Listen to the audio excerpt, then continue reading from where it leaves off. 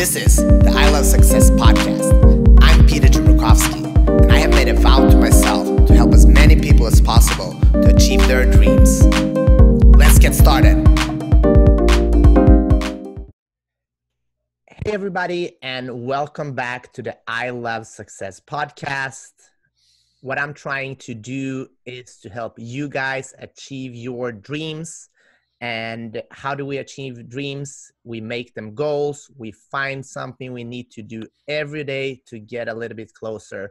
To help you guys out, I meet and talk to some of the experts all over the world in different areas, so you can get a little bit more inspired, but also get the tools to transform your life. And I'm really excited for this week's episode. I've been trying to get this guest on for a very long time. And the first time I read about this guy, I was blown away. And here we are, and we're going to chat for about 50 minutes. So without further ado, this week we have who Neil Strauss, author of the game, calls the undisputed father of modern seduction. His name is Ross Jeffries, and he is so much more than that. He's an author, speaker, trainer, master hypnotist, and master practitioner of NLP. Ross have coached and mentored thousands of men around the world for the past 30 years, guiding them to success with women and business through the power of subconscious communication. So let's talk sales, seduction, and success with Ross Jeffries. So Ross, welcome to the I Love Success podcast. Thank you. I should say my actual name is Paul Ross, and here's my book, Subtle Words That Sell. Here's a book I wrote in 1988 under the pseudonym Ross Jeffries, How to Get the Women You Desire into Bed, a down and dirty guide to dating and seduction for the man who's fed up with being Mr. Nice Guy. So you can see I've slightly changed in appearance over the years. Is that you on that picture? That's me. Oh, and wow. This is me today. Yay. Yeah. We've rebranded substantially. I get that. And, just to kind of give you my backstory and how I know who you are.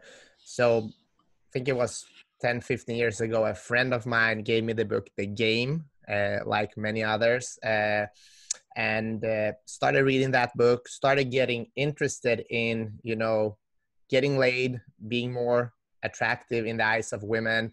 But for me, after reading The Game, I also realized there was a lot of people in this seduction community that were actually not happy, and it was not a good way of life for me. So instead, I started focusing on self-development, getting better in my mind, which helped me a lot in my career as an athlete and in karate. And I managed to become a world medalist. And I would attribute a lot of that to the mindset strategies that I've read about from all of the authors from The Game, basically, and even others. So that's how I got introduced to you the first time. So can you just talk about when did you get interested in seduction, and how did that journey start for you? I can give you the history, and that's a typical kind of question. I'll give you the history, but that's biography. To me, the more fun question that I like to answer was, what was my driving force and what keeps me interested in this today? Yeah. And yes, I wanted to get laid. I was a 25-year-old virgin, very, very ugly, had no social skills. That's true. But I always thought in the back of my mind, since I was like 5 or 6 years old, that I was meant to walk a path. Didn't know what it was. I even had a vision as a very young boy. My father worked for an orthopedic surgeon, and the orthopedic surgeon had a huge estate in Bel Air. Now, you know where Bel Air is, and it overlooked like a canyon. I remember looking out in the canyon and having a kind of blurry vision of teaching a huge arena, not an arena, but a huge group of men. So even then, I buried it and I forgot about it. I didn't bury it, I just forgot about it. And then subsequently, many years later, I was like at UCLA, maybe in my very early 20s, and the 10th woman in a row had canceled on me with some stupid excuse like, my parakeet is sick, I need to take them to the vet. I don't even remember. That wasn't it, but it was stupid shit like that. I remember yelling out loud, when am I going to solve this? And the little voice of intuition in my head said, when you solve it for yourself, you'll solve it for everyone. And so I always believed that I was meant to do something great. I didn't know what it was. I just didn't. And then I stumbled onto NLP. I thought, this is fascinating. This study of how language can affect people on the unconscious or subconscious level. I like to use them interchangeably. This study fascinates me. I'm going to make this my life's work. And I remember having the vision of being in a hurricane and being blown off my feet, but wrapping my arms around a palm tree, and that palm tree represented NLP. I remember thinking, I'm not letting go of you. I'm going to master you. And so it became my life's work. And for me, the real question is, what keeps you passionate about doing it? That's the question. I've been doing it now 32 years. Why have I not? No, granted I've rebranded. I've mapped over everything I know about seduction and dating into selling, because I think dating is the ultimate sale. You've got to get your confidence up. You've got to do your prospect outreach. You've got to do your qualifying questions, do your sales presentation, go for the close, overcome objections. That's a big sale. So I managed to map it over. I hope this answers your questions to some extent. Yeah. Peter, right? Yeah, that's correct. And it does answer my questions. And I'm very, very curious how, you started mastering NLP, but did that also improve your confidence, or how did you work on your There's no confidence? There's no such thing as confidence. Okay. Confidence is not a thing, like this spray bottle that gets rid of cat odor or this pair of reading glasses. It's not a thing. It's a practice that you do and a process that arises in your neurology from moment to moment. And it's contextually based. You're really good at karate, so you have what I call performance confidence. You've done well in 1,000 tournaments. That means 1,001. You have a reasonable, reliable, intelligently informed enthusiasm that you'll do well. The trap that people get into is they want performance confidence or competence before they've done much performing. So we need to redefine what confidence is. And it's not a thing. It is a process, a wave that arises in your neurology. It expands, it contracts, it gets bigger and smaller according to the context, your breathing, your beliefs, and your beliefs are not the same. Everyone says just hold positive beliefs. Well, that depends on where your level of competency is. I don't want to hold the positive belief that I know I can fly that Airbus 380. I know I can fly it. I know I can fly it. I don't want that. We have to balance this confidence with common sense and critical thinking. What's so left out of the area of self-improvement is critical thinking and making good decisions and a good learning strategy. That to me is more important than this mythical thing called confidence. You're referring to performance confidence. And so I would rather have what I call learning confidence, which says I may not do it right the first 10 times, 100 times, but I have a really good system for learning from my mistakes. And to me, this is the one element that every aspect of self-improvement, all the books from that bullshit artist Napoleon Hill to Rufus T. Glitterteeth, Tony Robbins, are leaving out. Everyone says, Peter, have you ever heard this saying, just learn from your mistakes? Yeah. Does anyone show you how? Do they give you a process of how? Very few.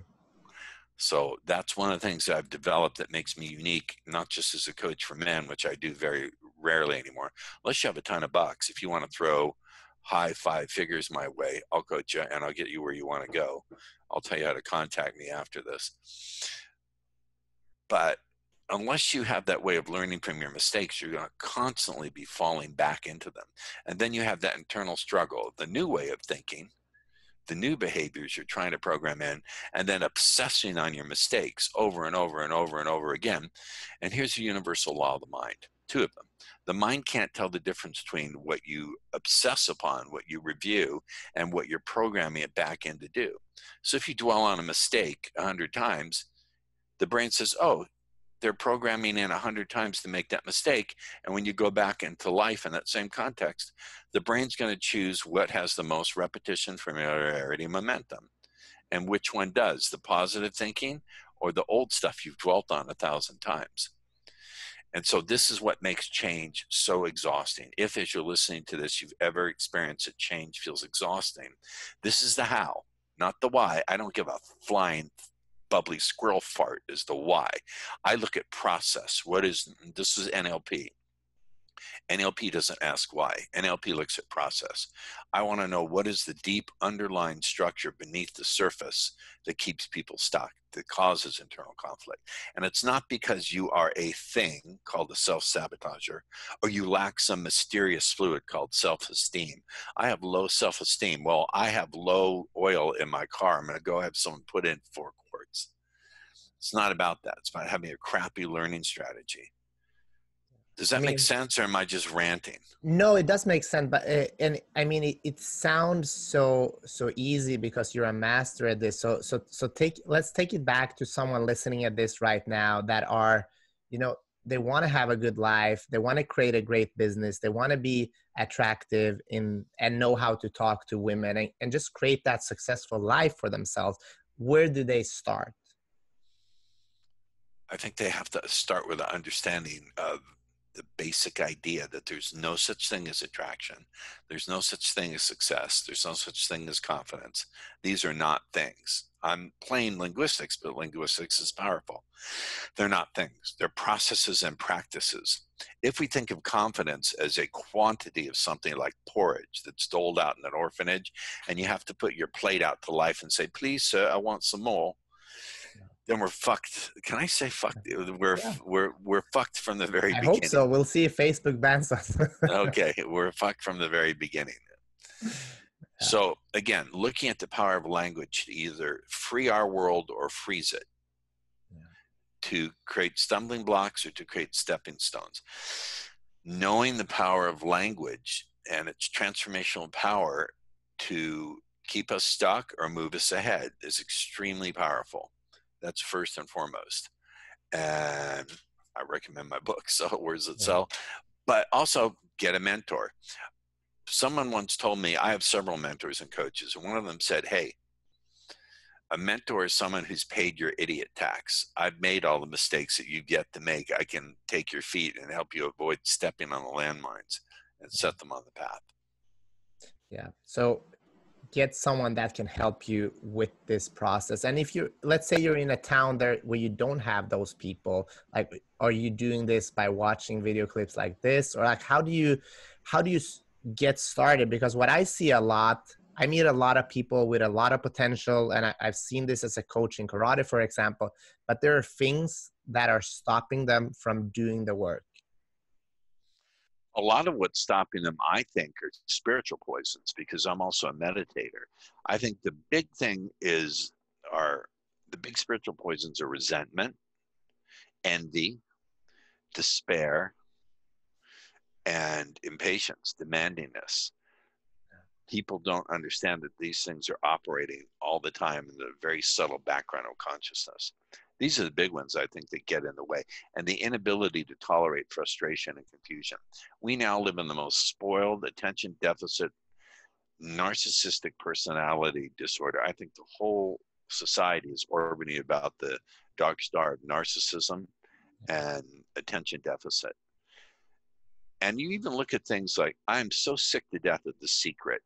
And why is it that all these courses on manifesting your dreams never talk about ridding the world of hunger, bringing clean drinking water to 2 billion children who don't have it? It's always about the guru showing his 5 Rolls Royces, his 10 homes in exotic locations. Hey, you selfish, narcissistic, dumb prick. How about improving the world a little bit? So I think people can start with a meditation practice. I have my teacher taught me anything I know about meditation. I learned from my teacher, Shinzen Young, Y-O-U-N-G, S-H-I-N-Z-E-N-Y-O-U-N-G. I learned from my master, my teacher. I've had the good fortune of having incredible teachers, Peter. I mean, people who you think, I've got to keep learning from this person. Shinzen is the greatest mind I've ever encountered, the greatest teacher. He's got a audio series called The Science of Enlightenment that I recommend everyone get. I'm sort of undercutting my own, promoting myself, but hey, I'm answering your question. Yeah. And I want to talk about love. Is love a thing or is not a thing? Well, what do you think? After you've heard me express myself, what do you think? I mean, I do believe in love. That's not your question. That wasn't your question. I believe well, the question is love a thing? Is that something that you can experience? That's not what you, well, those are two different things. Is love a thing, like a chocolate bar? Love is, or is love a process that you do on the conscious and unconscious level? Is it a practice, like the Buddhists say? Define your terms, sir. So let me Voltaire, the famous French philosopher and playwright, and unfortunately anti-Semite, said, if you're going to debate with me or even discuss with me, I'll modify it. Define your terms. So define your terms, sir. I love it. Yeah, and I'm very happy to have this conversation with a real wordsmith like you are. So my terms is do you believe in love? What does that mean? Is that like, do I believe in Jesus? Do I believe in UFOs? What the fuck does that mean? Are you saying, have I had the subjective internal experience that people label as love? What are you asking me? Yes, basically what I'm asking you, do you believe that you can find one person to love and to live with and be Why happy? one? Where did we get the idea that it has to be one? How did that matrix get pulled over our eyes? Yeah. Is it a real law of physics and biology that we're only wired to mate with one person for the rest of our lives? I think a lot of studies suggest that we're meant to be monogamous for about 7 years, 7 or 8 years, for the time the child can actually walk and move around and somewhat keep up with the herd. Our closest genetic relatives are not monogamous, but I don't know. It depends on culture. Yeah. What kind of culture are you in? You cannot separate these behaviors and experiences from the culture. What disturbs me is the culture that constantly bombards us that loving someone is the most important experience in your whole life. And I was flipping the channels, and I saw Mamma Mia, the movie. And it was a song by ABBA. We both love Sweden. Yeah. Don't go wasting your emotions. Save all your love for me. As if it was a limited quality or quantity, and you can only do it with one person. Those messages are bombarded over and over and over through media, TV, movies, popular music. I used to have a Swedish girlfriend. I was 49, she was 19. Loved her, love of my life, so to speak, if we can use the terms, the sloppy terms. But she used to play songs by Neo, like, I used to be commander in chief of my pimp ship. I said, don't play that beggar shit in my house. You put on headphones. You don't play that. Baby, baby, I'm slaughtered by your love bullshit. Yeah. So yeah, I mean, so if we let's move away from love then and talk about like what is important for happiness in life, because what I'm trying to do here is redefining What am I, success. the frickin' Buddha? I'm a Jewish guy who writes books on getting laid, books on using hypnotic language to sell like hell, Yes, books but you on have using met hypnotic thousands language of to, men. You have met huh? thousands of men that have been in a position that they don't want to be in life, and you have studied and helped those people. So I want to debunk all that knowledge that you have put in and share that with the world. Well, even then, I've had students who are just looking for one woman. I had a student, I forget his name, but he was an Orthodox Catholic and a virgin. He wanted to remain a virgin till his wedding night, but he wanted to date enough women so he could pick the right one. Then I'd have students who go through women like tissue paper. So what makes them happy? I don't know. The tools are morally neutral.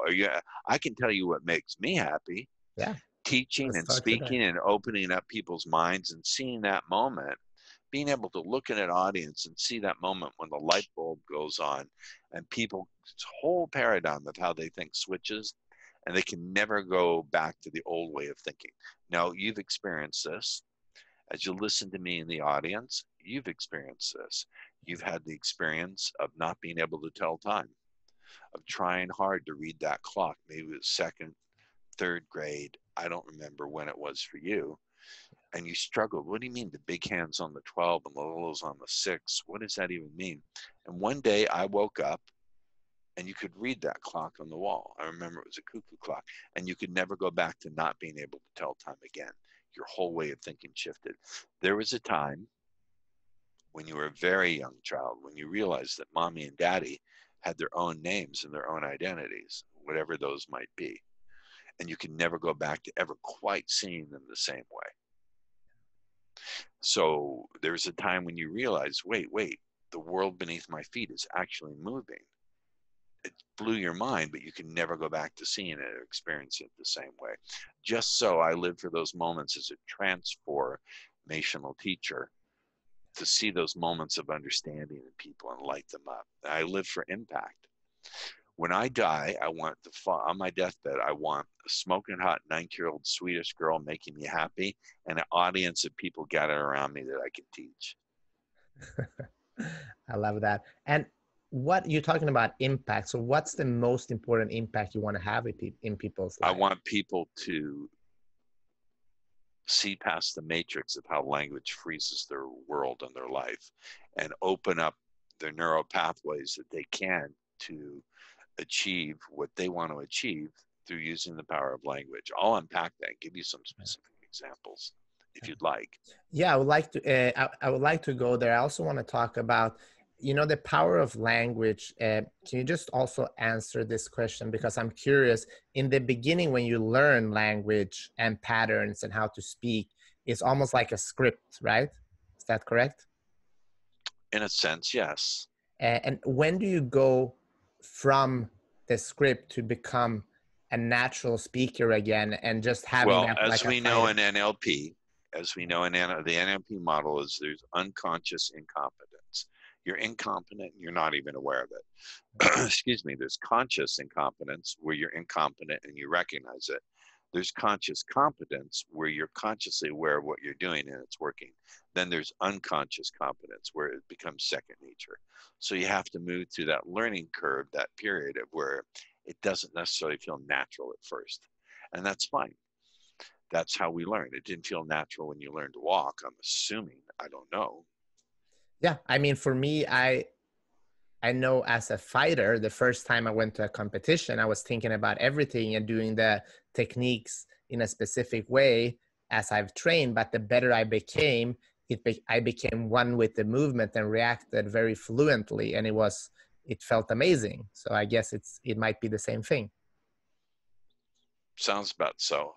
Yeah. Yeah. So go ahead. Yeah. Please give us a couple of examples.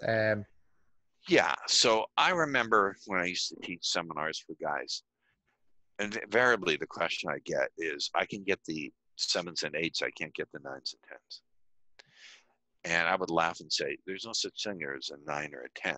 There's only the level of sexual excitement you feel in your body. So if your sexual excitement is at a level 10, of course you're not going to be able to think straight. If your brain is exploding with jizz, how can you think straight enough to have a conversation, to calibrate emotionally, to calibrate socially? You're not going to be able to. So by thingifying your world with language, you lose contact with the process that's going on inwardly. What you can make contact with, you can modify. What you can't see is going to be in control of you automatically. Same when I teach sales. People say to me, I don't want to do cold calls. I say, never do a cold call again. Extend an opportunity, do opportunity outreach. So reframing things with language unfreezes your world. That's what I'm talking about. And what else can people do if we go over and talk a little bit more about the sale and your new book? What else is there? That's so unspecific and so general. It's asking for a narrative. Can you be a little bit more specific? Yeah, of course. I mean, you told me that you're helping people adding 6 figures to their sales that are already successful. Yeah, they have to be doing a minimum of multiple 6 figures to work with me. Yeah. It's just how it is, because I'm busy and I take stars, I turn them into superstars. Well, I teach basic principles. Principle number 1, you're never selling a product or service. You're always selling decisions and good feelings about decisions. You can even define yourself as a decision service technician. Here's the thing. Nowadays, people don't know how to make good decisions because they're so distracted. They're so checked out. They're so turned off because we have Twitter, We have Facebook Instant Messenger. We have this thing, which could well be the death knell of intelligent society. I'm holding up a cell phone for those of you who are not, for some reason, not watching the video. We have we have Instagram, we have Tinder. Not that I know anything about Tinder. And so people are horribly distracted. So that being the case, if you're going to sell them a decision, you need to sell them on the fact that they can even trust making the decision. You need to get them focused in on you. So first principle, you're never selling your product or service. You're always selling decisions and good feelings about decisions. Second principle, before you think of giving people the facts, data, figures, think, what state of consciousness do I want them to be in to receive my words? Let me unpack that. Let's use a metaphor. I have a sheet of gold foil and a sheet of cardboard. It's not a trick question, Peter. I want to conduct electricity down one of those mediums. Which one of those is going to conduct the electricity? It's not a trick question. The gold foil or the cardboard? Gold. Exactly. So think of the state of mind of your prospect as being the conductive medium. Do you want them in the cardboard of skepticism, distraction, inability to focus, or do you want them in the gold foil state of being focused, eager to hear you, even on the unconscious level, seeing you as a leader that they have to follow? And my crazy claim is you can use language to create those states of consciousness. So selling being about designing in states of consciousness, both for yourself. What state of mind do you want to be in that serves you best when you go to make the sale?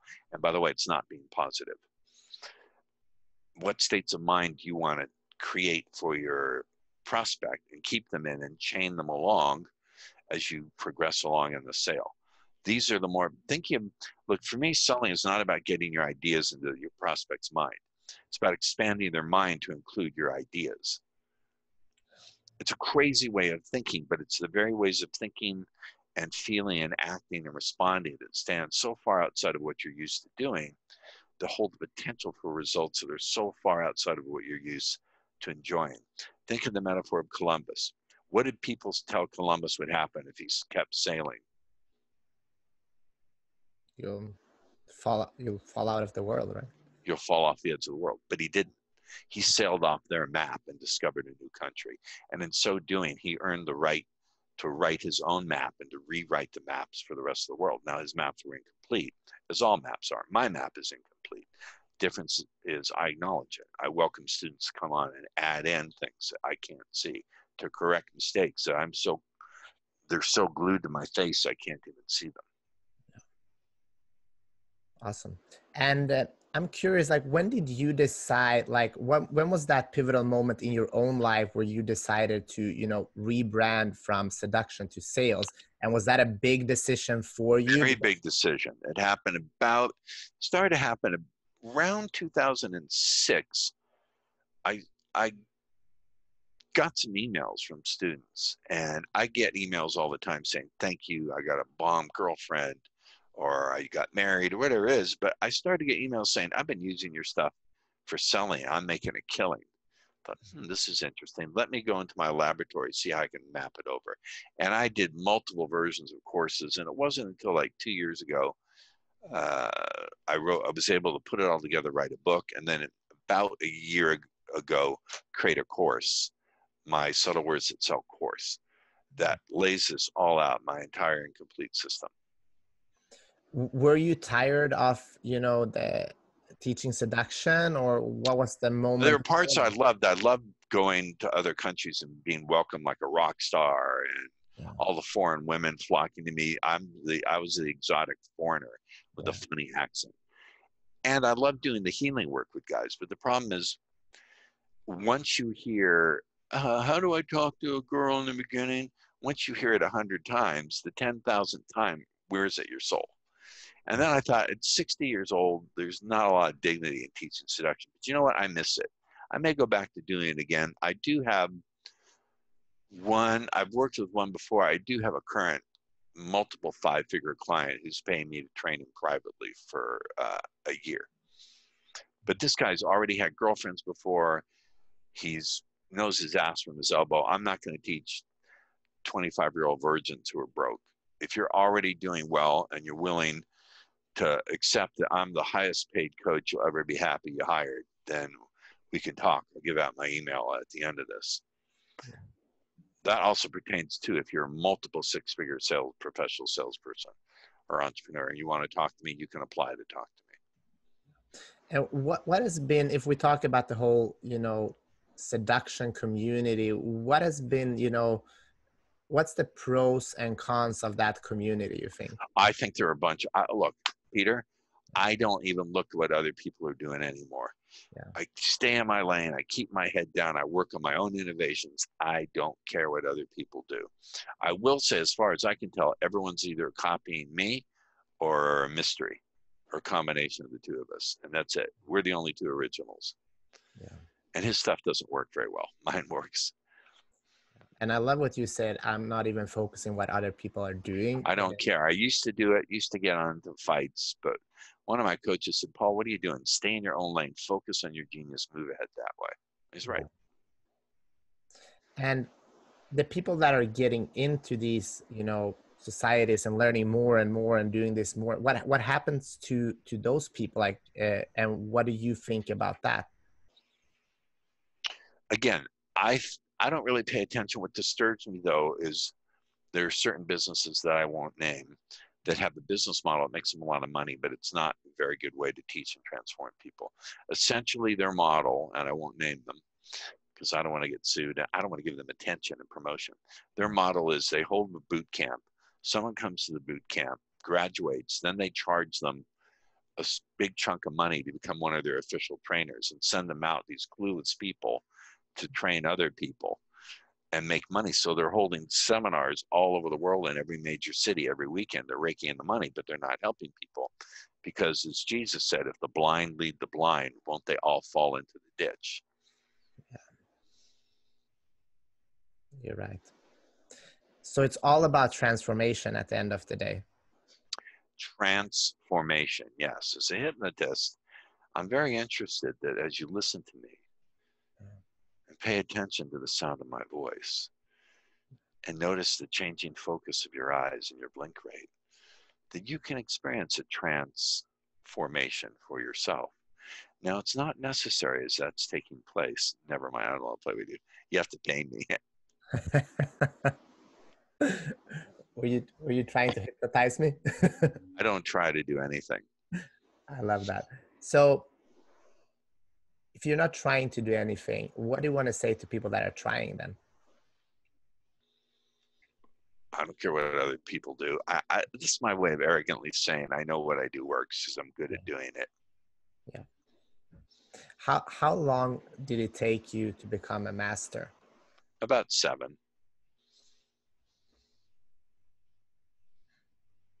And no, that was being sarcastic. My answer is I've been doing this 32 years. So I think it took about 10 years. But I never consider mastery as ever fully attained. I'm always learning. Yeah. I never want to stop learning. Like I said, Swedish 19-year-old, beautiful, hot, female Swedish 19-year-old, I should say, and learning and teaching on my deathbed. And who are your biggest teachers in life? That has Shinzen Young, yeah. Richard Bandler, my mother, who is a great teacher. She taught me in metaphor and myth and story and encouraged me to think on my own. I come from, excuse me, a big Jewish family, and we didn't have a lot of money, but we always had books, and we were encouraged to think for ourselves. We were taught that we were smart, actually arrogantly taught that we were the smartest people in the world, and that we were never punished for taking a thought to its logical extreme. I could take any thought. I could say at the dinner table, I'm a Christian. I believe in Jesus. And rather than smacking me, my mother would say, okay, what do Christians believe? And I would say, I don't know. My mom would say, I want a book report by this time tomorrow on what Christians believe. If it's a good book report, I'll give you a silver dollar. Back then, we had coins that had actual silver in them. Yeah. Instead of this copper nickel counterfeit Federal Reserve bullshit. And if it was a bad report, she would take a toy away, or I couldn't go outside and play. So I was encouraged to think, but I couldn't just shoot my mouth off. I had to prove what I had to say. And if you read a lot as a kid, do you remember a Yeah. couple of those books that, you know, impacted your life? As a child, Yeah. I liked fiction. That's what I read as a child, but I also read about the military. I loved airplanes. I memorized books on ships and airplanes. I loved Pippi Longstocking, Pippi Longstrumpf. Yeah. You're also Swede, so you understand Yeah, Pippi. I do. I do. Yeah. So I also want to talk about, I did some research and you talked about a very impactful moment in your life when your father passed away and how that kind of changed your life. Would you It mind did. sharing that with us? Sure. So my dad passed on in 2008. He was an amazing guy. He was the part of the great generation, the greatest generation, the generation of Americans who went through the Great Depression and fought World War II. My father was a combat medic fighting the Nazis. He was wounded in battle in the Battle of the Bulge. And as a medic, you're not allowed to carry a gun. So he had to go out there under fire, getting shelled, crawl through minefields, bring people back. And so my father was very ill towards the end of his life. His spine had basically crumbled from old age. He was in tremendous pain. So we were giving him more. Well, I wasn't personally doing it, but the hospice nurse was giving him morphine drops under his tongue. And he was knocked out completely. He didn't feel any pain. So my sister called me and said, "Hey, Paul, you better come down. Dad's limbs are getting cold." So I came down and his breathing got shallower.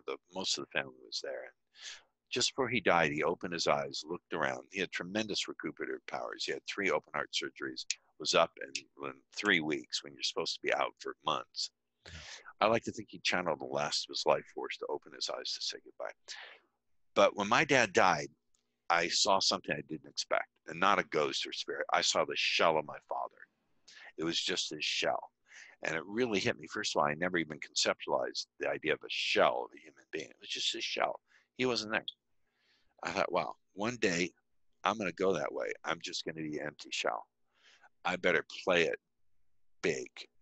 And I better recognize that you only have a limited number of innings. And compared to everything else, that moment was really transformational. Really was. Then I remember I went and I ate ice cream. I said, fuck it, I'm out of here. I'm getting some ice cream. Thank you for sharing that. Yeah. And I think there's those pivotal moments in our life when we decide that we need to, you know, play all out, especially if you want to become, you know, successful at a high level. And Excuse me. I'm sorry. yeah, no problem. It's time for an afternoon nap. My age, yeah, way past. My girlfriend who's 19, I'm 62. She's 19. I, Kept me up late. I took a nap earlier before. Uh, so for people that are playing at a high level, but they need to take that extra step to play all out, to remove all their limiting beliefs. Is there any? Why? Why? Because Why do they want to do that? Why is that such a what is wrong with playing at a high level? Why do we all need to be the best in the world? I want to question that premise. It used to be that people were happy with having a middle class life, you know, a house and a family. Why do we all buy into this myth that we have to be peak performers at all times? Who sold us this shoddy bill of goods? yeah. I'm serious. No, I wanted to have a discussion about yeah. this. Let's Who talk about it. sold us this shoddy bill of goods? We have to be the best in the world, 100%, all the time, 110%. This is the American myth and the American dream and the American torture. Where did we buy into this? Yeah. I mean, it's very interesting because what I'm trying to do is to redefine the concept of success. And what I've seen in my conversations with more than 200 guests that are high performance is that being the best is not always necessarily being the happiest. So that it's a very interesting question.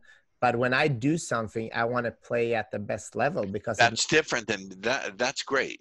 That's great. But we can't all be the best in the world. I can play some basketball, but I can never be a Michael Jordan or may he rest in peace, a Kobe Bryant or a LeBron James. I don't want to be, and I couldn't anyway. But let's talk about let's debunk it. So There's what? something, I believe it's in the Talmud or the Midrash. Maybe it's in the scripture that says, and I'm an atheist, but says, "Who is mighty? He who is content with his lot, and he who has conquered his own desires is more powerful than he who has conquered 1,000 cities." Why do I need $1 billion? Why do I need 300 girlfriends? Let's question what really makes us happy. What I've found is, I buy into that too. I'm stuck in that matrix, but I also have a little tiny bit of my personality that sees I'm happiest when I serve others and when I meditate, and I have brief little moments, tiny little micro hits of being happy independent of circumstances, which I've only been able to find through meditation, but very, very, very, very, very rarely, but it's still there. I know it's possible. It is. I mean, as a martial artist, we meditate a lot as well, and I am working on that every day to let go of the attachment of having to be, the best, and instead being happy, which is, might be what we're all looking for, right? I don't know. You're asking broad brushstroke Yeah. rhetorical questions. No, it's not a question. It's that we're looking to be happy. Do you agree with that? I am. You are. Some people are looking for control and power. That's what makes them happy. Yeah. Overall, yes. Of course. That's a non-starter. Of course, it's true. And I mean, I've met people that say, no, life is not about happiness. It's about serving people. And some of the That's people that true, but you can be happy doing that. I don't think life ultimately is going to be satisfactory if it's about getting a bigger car or a hotter girlfriend or bigger muscles or tastier food. That's not what I think makes human beings ultimate. For me, it's having impact and purpose, and knowing that I make a difference. That's me. Yeah. Other people, hey, banging chicks with big boobs may do it for you. As long as I don't have to clean up after it, pay for it, and it doesn't keep me up at night, I don't give a damn what people do. For people that don't have an impact or purpose, they might be stuck in that job right now where they're making a lot of money. They're, always thinking about becoming the best. So support a charity, support a charitable cause that you believe in. You said something that I want to move on to another subject before I let you go. I know you have a hard deadline a little bit. And I really like this. You said a person that doesn't need guarantee of success is attractive. And I really like that, saying. Can you just talk a little bit more about that? Sure, human beings are looking for certainty. We want to know that something's going to work. We're hardwired to seek certainty, but we're also hardwired to seek novelty. So there's that constant friction in the human psyche to stay safe and have certainty, and then have novelty and have new experience. And the way in which that arises uniquely for people, each person is different. How that arises tells you a lot about that person, tells you a whole hell of a lot. So being able to move into something new and not need, listen to me, not need a guarantee that it's going to work doesn't mean you don't take appropriate cautions, but not needing a guarantee and giving other people permission to have their first radical response to you. They're giving them radical permission to have their first response to you is enormously attractive. If I approach a woman I don't know, and again, I have a hot girlfriend. Sorry, ladies, I'm taken. Neener. If I approach someone who I don't know and she responds in a way that's angry or nasty, I hold space for that. I don't judge her. I can interrupt that response if I don't judge her. I remember being out with a student who was striking out terribly. We went outside waiting for our cabs. Tell you how long ago that was. And I said, look, there's a young lady waiting for a cab at the end of the evening. And she ripped into me. She told me to do things with my physiology that were just not anatomically possible. She brought up dead relatives. My student got very angry. He went to charge her. I put my arm out. I said, no. She can say whatever she wants. We decide how we approach it. We decide where we come from. I said, look at her. I pointed at her. I said, she's someone's daughter. She's someone's sister. She's someone's best friend. Somewhere, she's deeply loved. Now, she went from rage to bursting into tears, sobbing, throwing her arms around me, kissing on me on the cheek and saying, I'm so sorry. That almost, just showed me so much love. The guys have been pinching my ass all night long. What's your name? I said, Mr. Awesome. And off we go. But what did I do? I changed her response by holding space for her. I didn't know what was going to happen when I said that, so I wasn't sure. But I also gave her 100% permission, radical permission, to have that first response of anger without firing back at her in an angry way and without slinking away and without apologizing. That enabled me, those two things, not needing a guarantee and giving her radical permission to have that anger response, enabled me to interrupt her pattern and come up with that language that shifted her. When you can combine those things, not needing a guarantee, giving people radical permission to have the first response, and knowing how to use language, then you walk through the world with very, very stealthy power.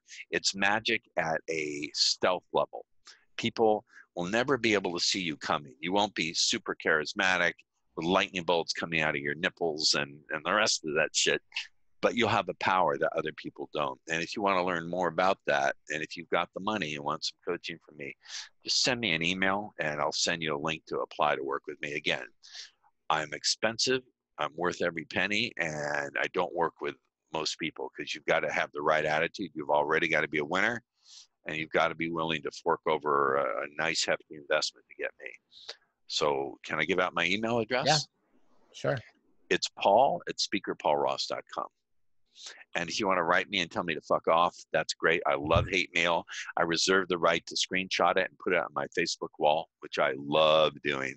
I love delicious hate mail. So please feel free, hate mail me.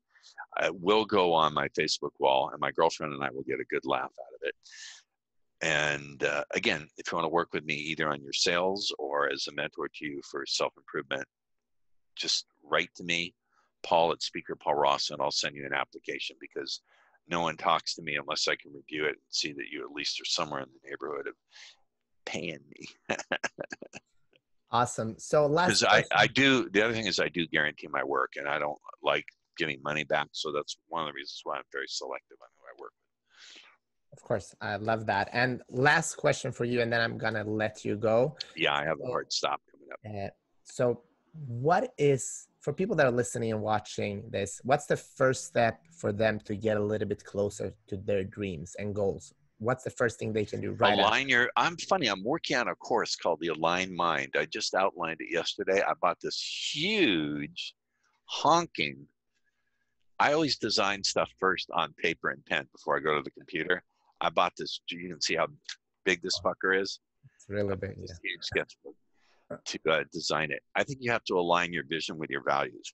Yeah. You have to know, what are your values? Because if you have a vision of having a huge home and lots of fast cars, but your values are contributing to the world and giving away your money, you're not going to be happy. So align your vision with your values. Very, very important. And that is a 3-month process of coaching right there. Okay. Thank you so much, Paul Ross, aka Ross Jeffries. I appreciate your time. You know, I had a great time with you today. I loved how you challenged me to think more, and I hope that's my job, man. I just, when people ask questions, I demand that they clarify them. That's how I coach too. I kick ass when I coach. I like it. I love it. And for people that are listening here, I hope you got something out of this conversation. If you did, please share it with somebody that needs to hear this message and get a little bit closer to their dreams. Check us out at ilovesuccess.co. You already have Paul's email. That's it for today. Thank you guys, and all the best.